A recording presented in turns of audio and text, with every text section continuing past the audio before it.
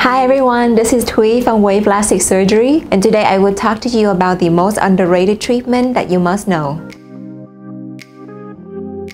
The most underrated treatment, that is chemical peel. What is chemical peel? It is applying a chemical solution to your skin to remove the top layers that allow a new layer of skin to grow in, to reveal a smoother, brighter skin, and it also helps with acne scarring. How often should you do the chemical peels? For the light and medium peels, you can do once every 4 to 5 weeks, depends on the desired result that you are looking for. For a deeper peel, usually you only need to do once. With these chemical peels, depends on what type of the peel that you will get.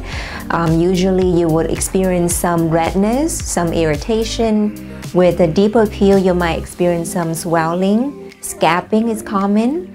Typically, patient will have to avoid sun exposure for up to 7 days and apply a lot of hydration as well as ointment to help minimize the irritation. Chemical peel is a great treatment that everyone can get, but do please consult with your provider to make sure that they providing the right chemical peel for your skin type. If you like today's video, go ahead and subscribe and give us a thumbs up, and we'll see you next time.